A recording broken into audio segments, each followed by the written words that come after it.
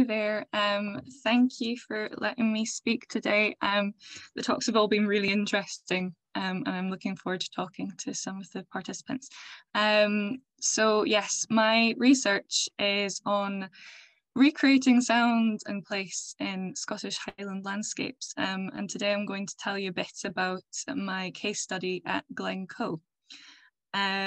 So some of the sort of research questions that I'm interested in looking at through my research, creating landscape scale immersive sound experiences. What does it mean to sort of create these on a landscape scale? When we've got places such as Glasgow, you really want to incorporate as much of that experience into your immersive interactive experience as possible. And you know, how can elements such as like site-specific performance, or you know, how can we kind of archaeology, heritage borrow from these different disciplines that have already kind of explored themes like this into immersive experiences. Ways in which audio reconstructions and engagements can engage with audiences in meaningful ways. So I guess kind of stripping back the form of the more visually dominant approaches that from the, you know, from cultural heritage, how can audio reconstructions kind of, what can they offer audiences when they're already kind of confronted with a very sort of rich and meaningful visual representation in front of them in the very physical form. I've kind of just covered that. How does this differ to visual? I think something that I've been really interested in, coming from an archaeological background, is this sort of lack of visual presence of the archaeology underfoot, and the sort of how to sort of oralize this, and how this kind of plays, this sort of auditory presence versus just kind of what we consider a desolate sort of landscape, although I will kind of go into that a bit more. I think it's more complex than that. And yes, this kind of promotion of more nuanced interactions and interpretations of place, I guess, kind of, rather than a lot of people at the minute maybe just experience the landscape of Glasgow, kind of driving through it, walking through it, but what can it mean to be out in the landscape, interpreting the lumps and bumps in the landscape and as archaeology? So my kind of approach from an immersive audio perspective has been kind of informed by sonic artists such as Hildegard Westerkamp and Jeanette Cardiff, just to name a few. I guess they've kind of really, I guess it was these sound artists that, when sound ecologists, that were really kind of exploring the medium of immersion in audio. It's kind of been said that that headphones are kind of an early form of immersive hardware in a way. So it kind of, I really like this idea of kind of going back to the sort of bare bones of what we can do with augmented reality, XR and stuff like that.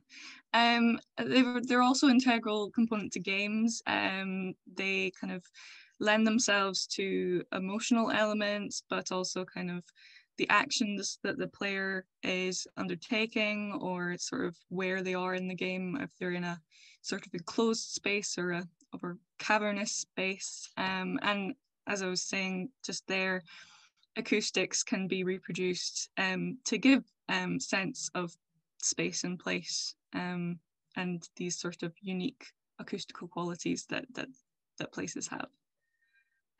So sound and heritage, this is just a very whistle-stop tour because it's obviously a lot more complex than this, but I guess I kind of started with the traditional audio tour, and this very nice advert here. It kind of came to the forefront of cultural heritage organisations. Well, they started using them in the 50s, but they kind of provided a very sort of didactic interpretation of place or subject matter. And I guess traditional kind of exhibition techniques using sound installation in exhibitions or heritage experiences. Kind of my mind goes to the Jorvik experience, or I think the Kelvin Grove had some sort of background noises in some of their early people's galleries. And really this is kind of about sort of supplementing the experience, providing atmosphere, providing context. But more and more it's been increasingly a focal point and a sort of main event to heritage interpretation and these heritage spaces. And I guess these different forms have built on, I guess, the works of Jeanette Cardiff and Hildegard Westerkamp with sort of creative sound arts within a heritage context, geolocative, site-specific, and then reconstructing past acoustic spaces. Stuart earlier was talking a bit about some of the work at Fingal's Cave, but there's work done at the University of York and University of Edinburgh as well. I've got links to the end if people want to look at those. But immersive audio in my research, here's me standing at Signal Rock in Glencoe, actually looking the wrong way. I'm not looking down the right glen, but you get the gist. So I'm kind of thinking of a blend of AR and XR and sort of sound installation. I haven't really formalized what exactly the technical kind of labeling of my experience will be, because I don't really personally want to be limited by that. But I guess at the core, I am augmenting a user's experience of landscape with sound, but arguably the place itself is as important as these layers that are being added through sound, and the possibilities for chance encounters with local people kind of wandering through the landscape, but also kind of the sounds of the motorway and other sort of things going on are as equally important to the story. And yeah, so creation of spatialized content. Lisa just hit on this. I guess this is really important in terms of kind of localizing yourself and creating a sort of digital audio space that my users will navigate around. Just because visually there isn't a lot there. I'm probably basing my work at this site at Achtriachten, which kind of has potentially some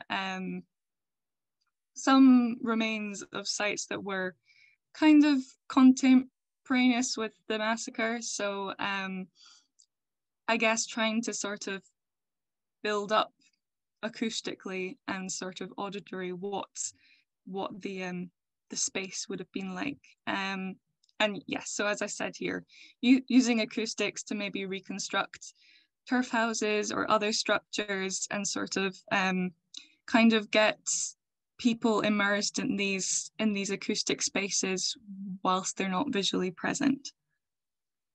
So yeah, the why Glencoe, I guess I was attracted to it because of these very sort of traditional romantic narratives that kind of surround the glen itself, the stories of massacre, the sort of McDonald's of Glencoe being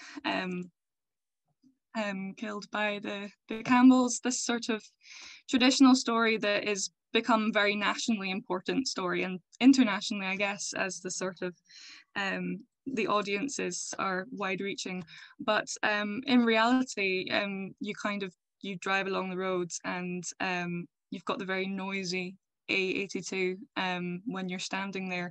And I think that some people would be disappointed by this, because I think they'd think that that's not the authentic experience. But then I really want to kind of explore this authenticity in my work and sort of kind of arguably what was probably quite noisy landscapes at the time. So very quickly going through my methodology, I'm kind of recollecting and recreating sounds of the landscape from the 17th, 18th century, kind of through looking through the audio archives provided by Ambali and Topar and Dolcus and engaging with these Gaelic stories, it kind of got this wonderful collection that needs to be used really. And then looking at traditional farming processes that were pre-improvement, threshing, using cornstone, walking the cloth, the incorporations of songs into these as well. These are all very noisy processes and kind of almost kind of industrial sounding processes in a way. And I guess I'm kind of thinking about how that lends into soundscape creation, composition. And then there's the process of me collecting sounds in the landscape, my old field practice, kind of going from iPhone to kind of going up market. What I'm recording in the landscape, it's all part of the creative process at the moment of capture. Yeah, and the sort of technological practice this involves. And then the sort of creation and experimentation with soundscapes and acoustics, kind of going forward into sort of pulling these sounds together, composing, but also thinking about how I communicate abstract concepts through sounds, sorts of geology, archaeological site formation processes, and ecological change.